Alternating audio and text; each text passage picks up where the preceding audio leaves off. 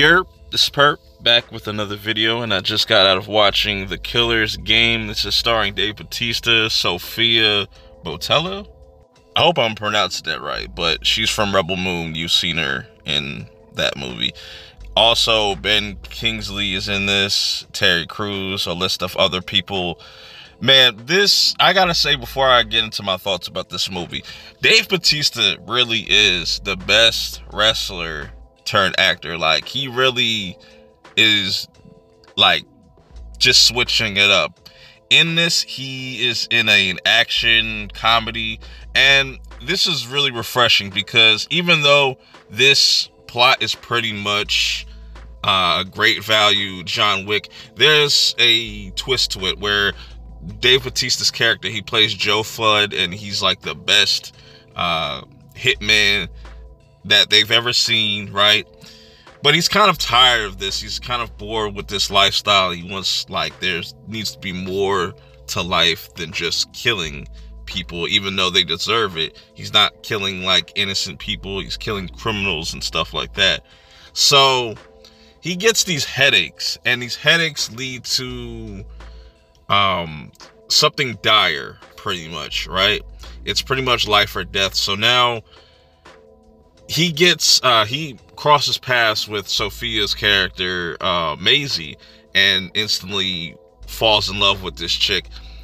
And oddly enough, he met this girl, you know, while saving her during a hit, and that was kind of an interesting intro to just both of these characters, that she was this dancer, and, you know, she doesn't have a huge role in this movie besides just kind of being the love interest for Joe.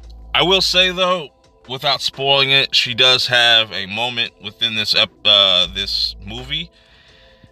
Other than that, you know, pretty much what ends up happening, he's dealing with all this stuff. He's loving just being around Maisie, and he gets this kind of call that he has X amount of time to live.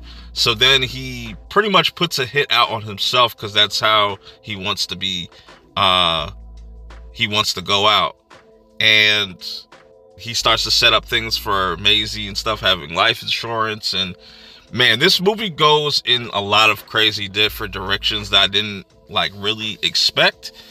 I was going to pass on this movie, but I kind of acknowledge what it's trying to do. It's definitely trying to capture, like, that old 80s cheesy action, over the top type of vibe.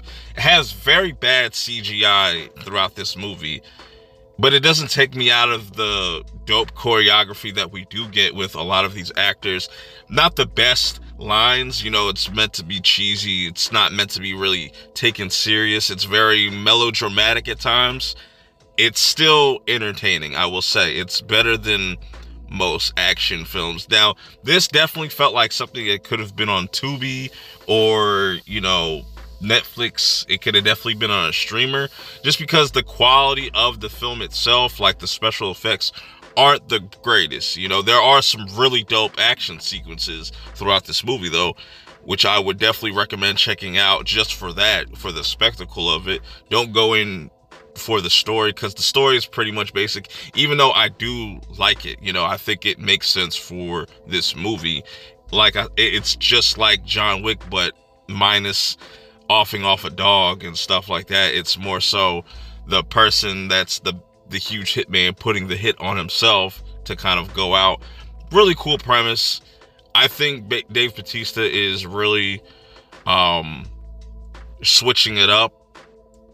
First he was like, you know, Drax. Now he's kind of breaking it up, doing these action films. You've seen him in Dune, and he's just picking a lot of interesting roles, and I can't wait to see what he does next. But I would recommend checking this out, whether you want to check it out in the theaters, because if you got T-Mobile right now, they have a $5 ticket, so it's definitely worth that $5 ticket if you got T-Mobile. Or if you want to just, you know, you got A-List and you're looking for a different, new, fun type of movie to take somebody with or friends, definitely go check this out. But if you get around to checking this movie out, let me know your thoughts in the comments below. Till next time, I'm out. Peace.